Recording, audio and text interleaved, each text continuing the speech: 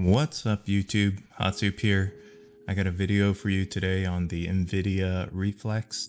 So if you didn't know what the NVIDIA Reflex was, it's a program that lives inside your GeForce Experience.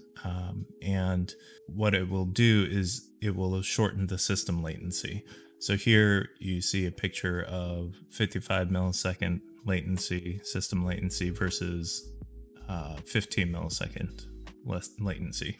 So the green is a tighter pattern, whereas the purple is pretty large, right? I don't have the equipment to test this independently, so I'm taking it at their word. So we're just going to try it out and see what happens, right?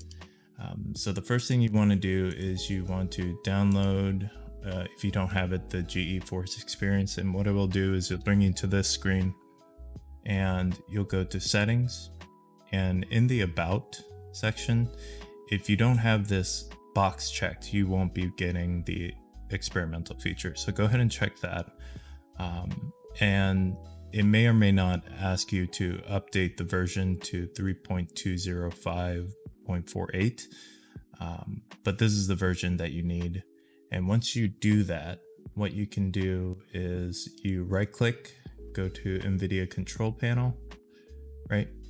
And go ahead and open the manage 3D settings. And under global settings here, find low latency mode and go ahead and switch that to ultra. What that will do is it'll enable that NVIDIA Reflex. And then we want to scroll down here to power management mode, and we're going to switch that to preferred maximum performance. And if you have any questions, go ahead and refer to this article. It has a lot of information that honestly I don't understand too well, but the instructions on how to get this all set up is also in here. So I'll leave these links in the description below. The actual setup is about halfway down the page.